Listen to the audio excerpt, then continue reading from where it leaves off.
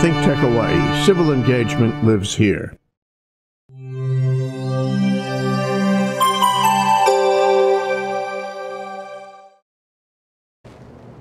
Hello, welcome to Out of the Comfort Zone on ThinkTech on Spectrum OC16. I'm your host, RB Kelly, and I'm here today with a very good friend of mine, and I am so glad she's come back. Now, last time you were here, we talked about networking, and we talked about some of the things that people struggle with at networking, that I struggle with at networking, and if you remember, I was here with Pam Chambers, one of Honolulu's top 10 most admired women. Pam, thank you so much for being here again. I'm so happy you're back. I love becoming a regular. I know, right? I feel like we should call it the Pam and Arby Show.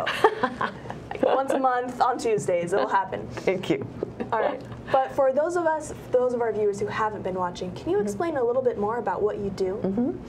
I am a presentation coach, and so what that means is that the way we present ourselves, whether it's physically, verbally, through email, through even now texting, at a dining situation, at a job interview, the way we present ourselves is how I help people. So it could be group settings, it could be one-on-one, it could be classes open to the public, or a show like this. Well, thank you for coming in and being on the show. Now, when we were talking about networking, we talked about that initial contact, where you're meeting someone for the first time, you're exchanging cards, the do's and the don'ts, but we also kind of did a little teaser about what we want to cover today, how to take that initial impression to the next level. Right. So I'm just going to pass the floor over to you, Pam, and just let you start. All right, well, thank you. So it could be that you decide, I have something more that I want to do with this person. This person and I have something in our future together. So I want to connect with you in person about that. So it could either be a coffee date or a lunch date, but I want to make it a lunch date because that's a little more complicated. It's a little more out of the comfort zone for some people.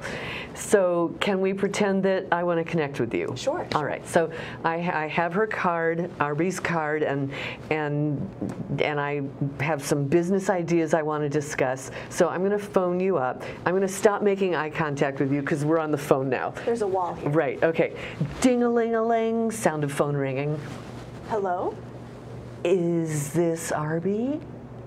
Yes. Can I help you? Yeah.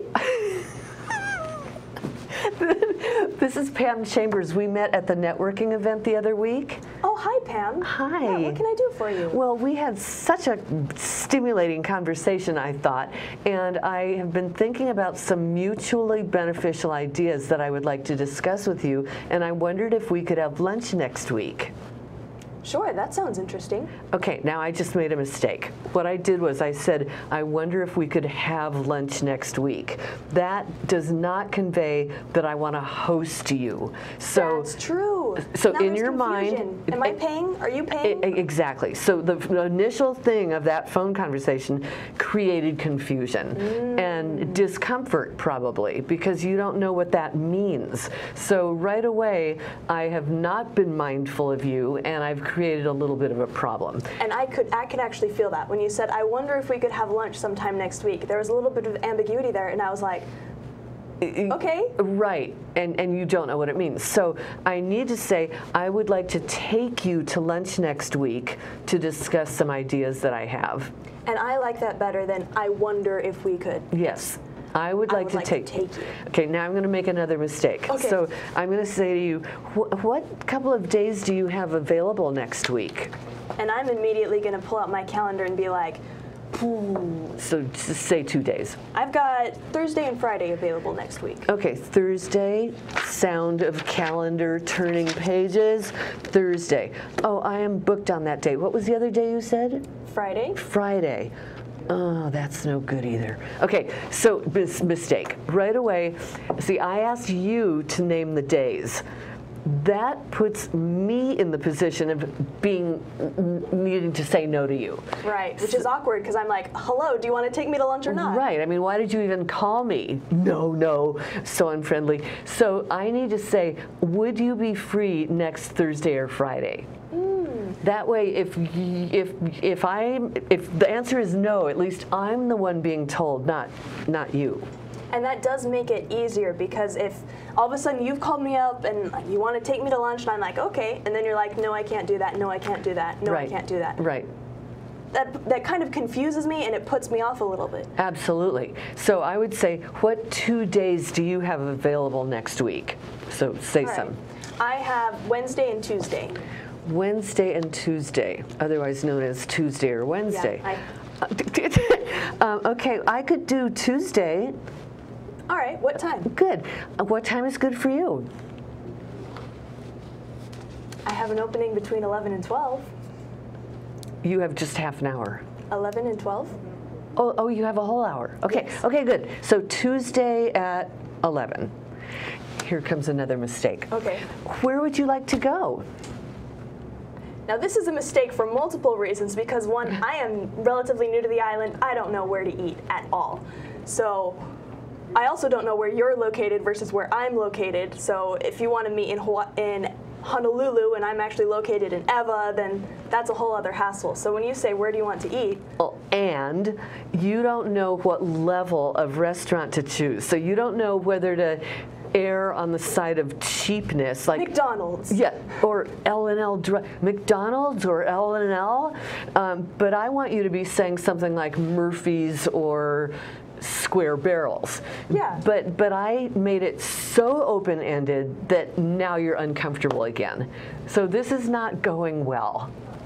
I need to say, I was thinking of either Ryan's or Kincaid's. Oh no, those are closed. I was thinking of either Panya or Tango at Ward Center. And I'd be, well, the first time we did meet, you asked me to meet at Ward Center, and I actually didn't know where that was, and you had to give me directions. Right. Which was helpful, because now I know where it is. Okay, so Tango or Panya? Tango or Panya? You know, Pam, I'm actually not familiar with either of those. All right. I trust your judgment. Which one's easiest to find? Well, they're right next to each other, so they're equally easy, but one of them is quieter, so we'll go to the quieter one. Works for Great. me. Okay. So now, in that series, you had a few choices. You had choices of day, time, and location, but it was controlled choices. I didn't make it so big that you were flailing about. So that's how to do that. Make clear that you're hosting, give choice of 2 places that you know work. You've been there before, you know they work. People can find them, usually, and then a choice of the hour that would be most convenient, in your case, 11 to 12. I like that. And that does remove a lot of the confusion, because so many times people, they don't know where to meet you, they don't know how to find it, you'll end up, if you do this over their email, you'll end up sending like 15 emails back and forth to finally get the details. Well, yeah, and that's a reason I like to do this by phone, if at all possible. Okay, now I'm going to get there 10 minutes early. I'm going to get there so that when you show up, I'm here. Okay. And there's no question in your mind about, was it the other place? So that's good. And then we go into the restaurant, and I want my guest, you, to have the best seat. So in your mind, what's the best seat? That is a good question. The paranoid part of me says the best seat is where I can see the entire room. The other part of me that wants to have a good conversation and be friendly is like, the best seat is where I can't see the other room and I can just see you and I'm not distracted. Okay, but I don't know that about you. I don't know you yet. So a mistake I used to make was I would assume that the best seat was the one with the best view. Isn't it? You know, the ocean, of course they want that. But then I would see some people blinking and their pupils would be tiny and they just didn't look all that comfortable, and it occurred to me maybe that isn't the best seat. So then I learned, please, wherever you're comfortable, open hand, not biasing, not pointing, because some people want the seat in the corner with nothing behind them and everything ahead of them. Other people want no distractions, so they would want nothing except you. Yeah, and some people want ease of access, whatever's easiest to get in and out of the booth. Yeah, but we just don't know. So because I don't know you well enough and we're learning about each other, I need to be very unbiased in how I handle this. I've got a question for you about this. Of course. So you said you get there 10 minutes early. I'm assuming you have stuff. You've brought your purse, maybe a couple bags. So when you're sitting and waiting for your guest, where do you put your stuff down so that you're not taking a seat from them when they get there? Well, good question. So I don't wait for them at a table. I don't ever allow myself to be seated before my guest arrives, because I have had the hostess changes. It's a different hostess now who doesn't realize I've been seated. So if someone's out there waiting, I'm in there waiting. We're both going, da da da da, what a flake. And more than once, we've actually not even met. So wait at the reception area. Don't allow yourself to be seated. I like that advice. That is really, really good advice. Yeah, and then your stuff is with you, of course. Right. But to answer your question, once you are seated, everything needs to go under the table. You don't, you see bags and trip areas happening, and it looks like a baggage claim area, and no personal items on the table at all until you're ready to actually do some business. Yeah. So no having your phone out so you can check email when they're being boring. Right. Yep. Okay, now we're seated and we're looking at the menus, right? Okay. This is a multi-talented book. Tool, yes. So we're looking at the menu. Now, as a normal human being, which you're not, but pretend that you are, what's the first thing you'd be wondering as you look at the menu? Okay, this takes me back to when my mom would take out our family with 7 kids. So you ordered the cheapest thing on the menu. And so that makes, the first thing I want to ask is, what are you ordering? Because then I know what price range you're getting, and I can either match or be below it. Well, I should not have you have to ask that. I should not expect you to ask me what am I having. I need to guide you first. So I would say, RB, there are a couple of appetizers that I highly recommend, the this and the that. And now in your mind okay, appetizer. That's okay. Oh. Yeah, and then, or if I don't have the budget, time, or inclination, I could say there are a couple of entrees here that are really good. May I recommend the this or the that? And now don't order an appetizer. So you'd rather know to not order that than wonder if you should, and then find out later that I'm not matching that, because then you might feel a little piggish. Yeah. And that's always the worst feeling, when there's that awkwardness. You're not sure if you're putting them out, you're not sure if you're not taking advantage of a full meal. You never really know which way to fall. Right. Now, one thing I've learned about men is that they don't like it when a woman that they're interested in orders, I'll just have the salad. Men don't like that. Men want a woman who knows how to eat. So, I would love to have that prime rib. So men like that. They don't want this cheapy little I'll have a single kale leaf, please. Yeah, right. Okay, so I've guided you on either appetizer or not, and the entree. And now here comes another pivotal point. So the server comes along and asks you what you would like, and I indicate that you should be asked first. So let's say you order the veg. So what can I get for you? Say vegetarian lasagna. Can I have the vegetarian lasagna, please? And what would you like? Oh, I saw that prime rib station over there, and could you get me the rarest possible cut, and bloody even? Okay, this is called a mismatch. And it could make you really uncomfortable. I don't know you well enough yet. I might actually cry. Why? Is this really bothering you? Funny. Okay. So my best bet, the best 3 words I can say to the server is, that sounds great, make that too. Aha! And now you get to feel like you have really good judgment, that you made a good choice. Yeah, that not only did I make a good choice, but we're also similar. That you like what I like, and therefore what I like is awesome. Right. And what if you ordered the prime rib and I'm the vegetarian? Do I have to now match that? I don't think so. No, I don't. So we match what we can, but sometimes we can't match everything. So we match what we can. Let's go quickly to the dessert portion. Let's say that the server asks you what you would like for dessert. Go ahead and so what could I get you for dessert?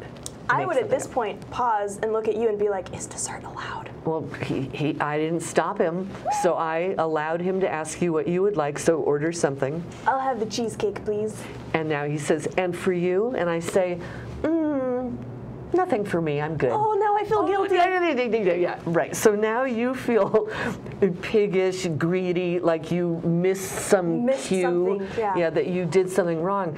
And so this is very unfair of me. I need to, because I didn't guide you to not do dessert, I need to consume something along with you. So it could be something as simple as tea. But I need to be, my arm needs to be working with you. So I need to match that you had something. Okay, final. Now this time you don't want dessert. Okay. What can I get you for dessert? That's all for me. Thank you. And you? Oh, I would love to have the creme brulee and a cappuccino too. Okay. And now I'm like, I missed dessert. Right. Exactly. So now you're thinking, either I don't want to have to sit here this long, or why didn't she guide me better, or I really would like to have something, but it's too late now. So awkward, awkward, awkward. So I need to match that you didn't want dessert, I won't either, and I'll get a Snickers bar at the 7-Eleven. That is fabulous. Yeah. All right, so we've covered walking into the restaurant, we've covered all the way through dessert, and viewers, we are going to be right back to finish out this interaction. Stick around, see you in a minute.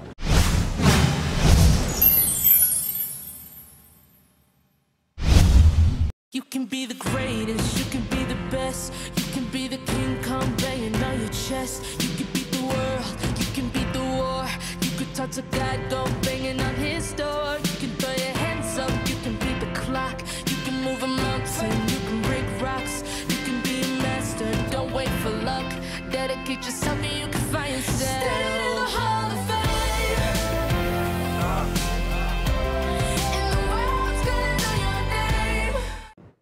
Hi everyone, I'm Andrea Gabrieli. I'm the host for Young Talents Making Way here on ThinkTech Hawaii. We talk every Tuesday at 11 a.m. about things that matters to tech, matter to science, to the people of Hawaii, with some extraordinary guests, the students of our schools who are participating in science fair. So Young Talents Making Way every Tuesday at 11 a.m. only on ThinkTech Hawaii. Mahalo.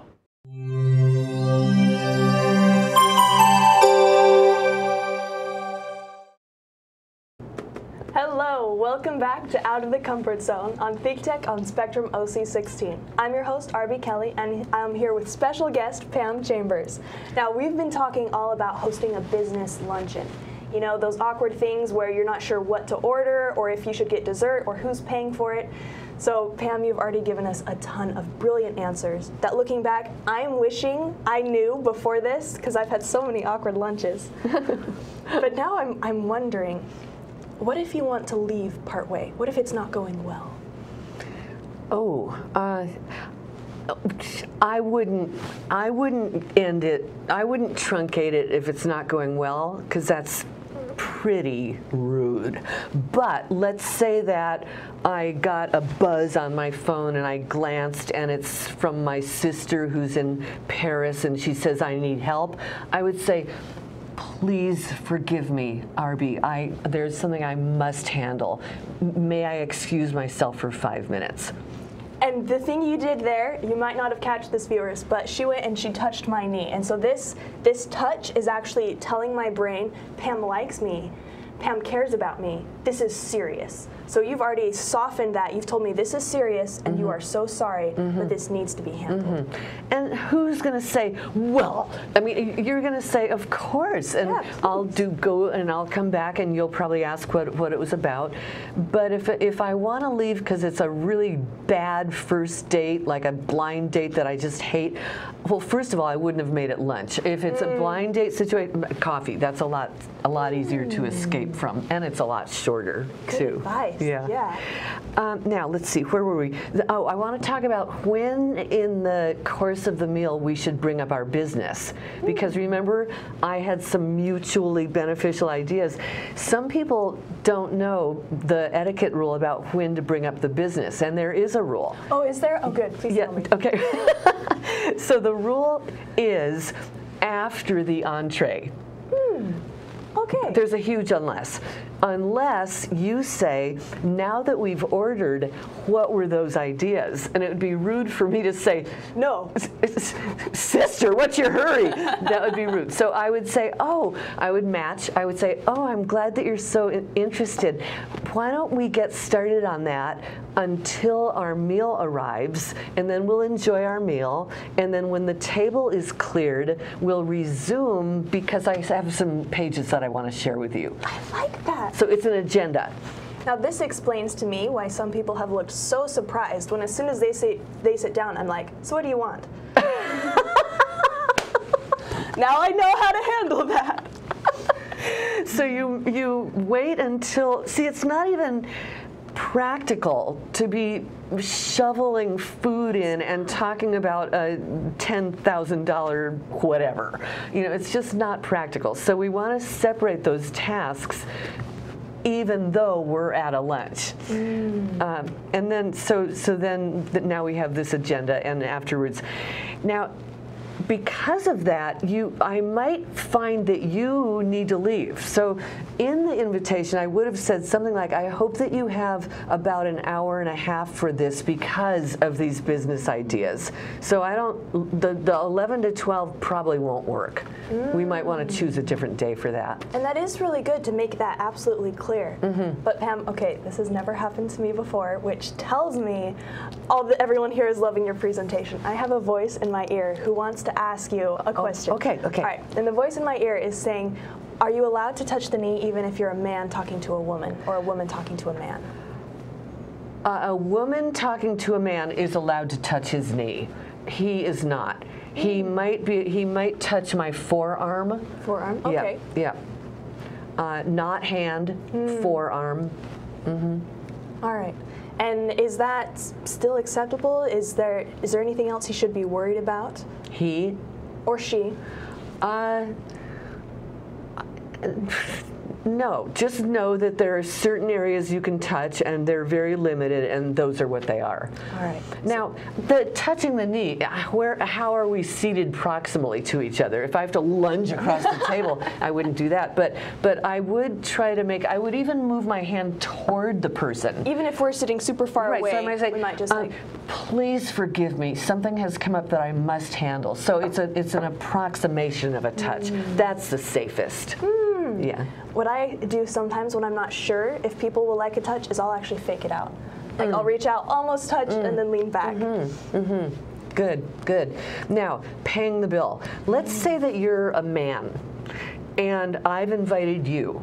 I query all of my male audiences, men, how many of you are totally comfortable having the woman pay the bill? And very few hands go up, even in this day and age. And I say it must be in your DNA that you think you have to pay, especially for the first time. And they go, yeah, it kind of is. And I said, well, let me convince you otherwise. First of all, it's 2018. You agreed that I could host you. I know how to bring home the bacon and cook it up too. So you agreed that I could do this, and for there to now be an argument about it makes me wonder if maybe you have trouble receiving. And if you have trouble receiving, what else down the road are we going to have a problem with? So it's a little test. Really, it's a test. Will he let me pay, and will he be gracious about it? Interesting. Now, that explains to me why I've had so many people, when I'm meeting with men, they just randomly pay the bill, and I'm like, oh, okay, great.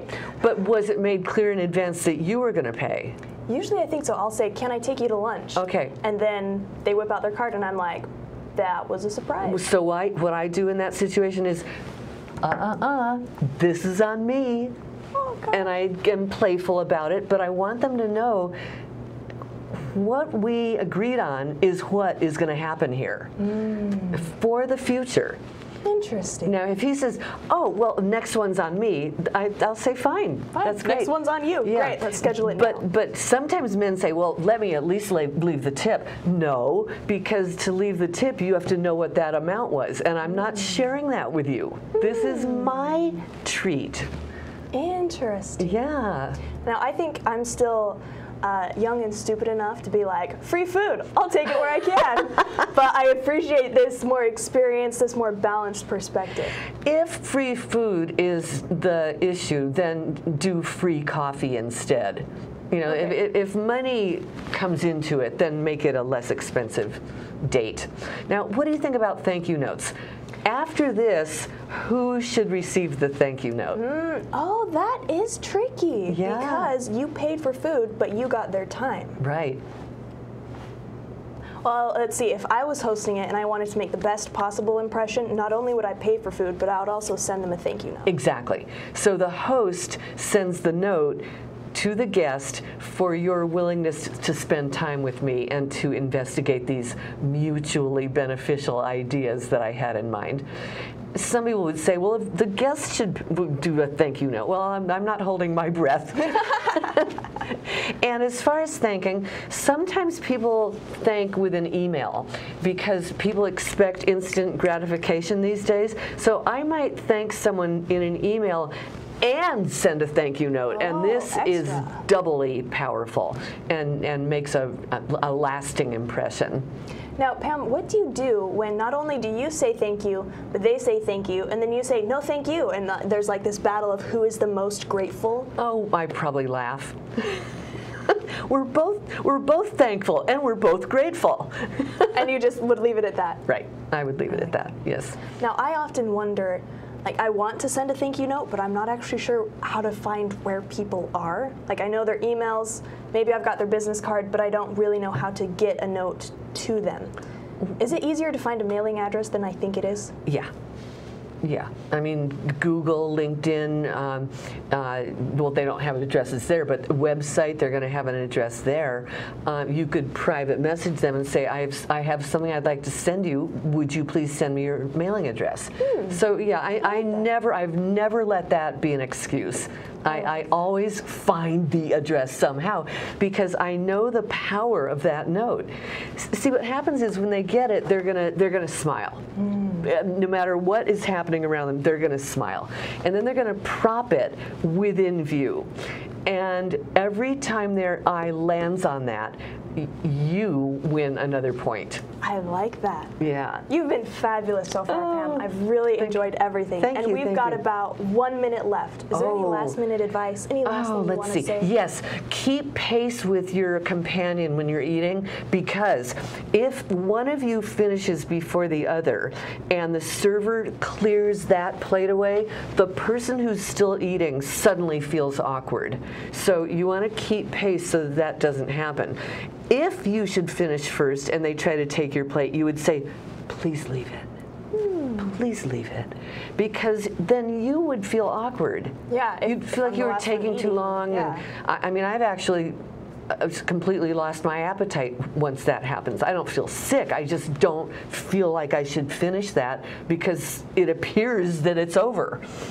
That makes sense. So Pam, I really hope we can have you back on the show. I feel like there's so much to learn about, and I love that you make everything so simple and clear and easy to understand. Thank you. Yeah, so thank you for coming, and I hope we'll see you again soon, and thank you, viewers. We'll see you next time. Bye.